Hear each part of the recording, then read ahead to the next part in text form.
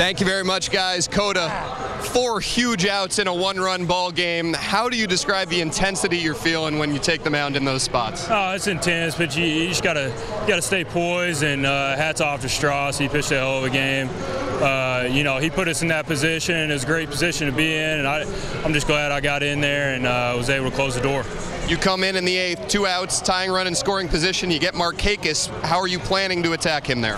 Yeah, I mean, Markakis is a great hitter. I didn't really have any plan going into it, just kind of winged it.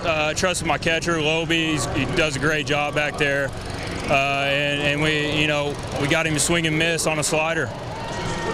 4 losses in a row coming into tonight. Now the Nationals head home with a win. What's the significance of this victory, do you think? All I need to say is everyone needs to calm down. It's early. You know, we're fine. We're playing great baseball. We're one of the best teams in the major leagues right now. So we'll be fine. You know, it's still early. Nobody gets to the playoffs in May right now. So we're good. We're in good shape, and we'll get rolling. Congratulations, Koda. Thank you. Guys, back to you.